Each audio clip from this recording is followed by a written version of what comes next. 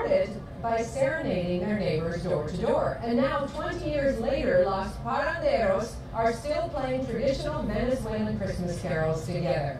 Joining me now are Elizabeth Baena and Ivan Contramaestre. Their group plays holiday tunes with a distinctly Venezuelan flavor. They combine Europeans and African and indigenous influences, and they're playing all over Vancouver this holiday season, including here at the Christmas market on December 23rd. Thank you very much for joining us. Thank you. How did all this start? First of all, that the Venezuelans get together and decide to sing? Well, a long time ago, a group of Venezuelans decided to revive the tradition of going door to door singing Christmas carols, Venezuelan Christmas carols.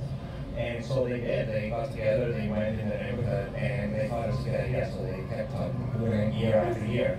So what is a Venezuelan Christmas carol? Is it centered around the Nativity, the holiday specifically, or what do you sing about? Well, mostly it has religious themes, but over time it evolved to have all kinds of themes. Political protest, humor, love during Christmas time, so all kinds of different themes, but obviously the religious ones are the main one.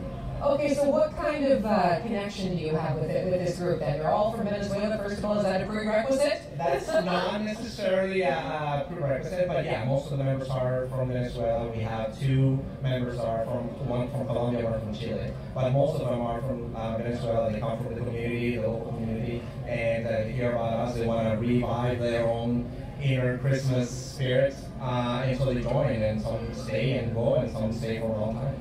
So, I mean, when you're singing here, there's something about bringing a little bit about that Venezuelan flavor back to Vancouver. Why is that so important to you? Well, it's important to preserve your own culture, no matter where you go.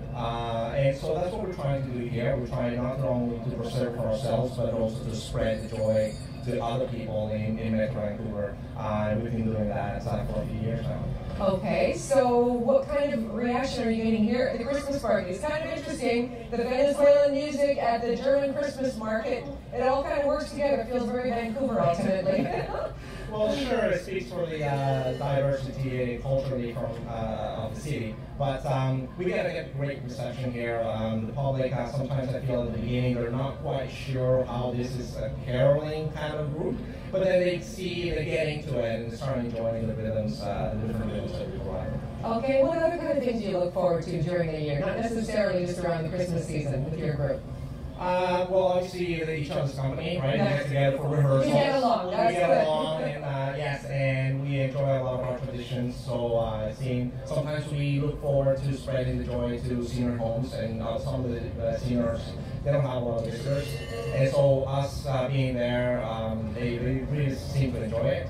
They really seem to appreciate that we're there, giving them a little bit of Christmas, even if it's not exactly their own. Well, it's awesome that you're here. It's awesome you're able to bring some of that infectious music. I mean, it's hard to stand still, frankly, when you're listening to you. So, adelante, another song for us, please. Thank you. Nice to meet you. Nice meeting you.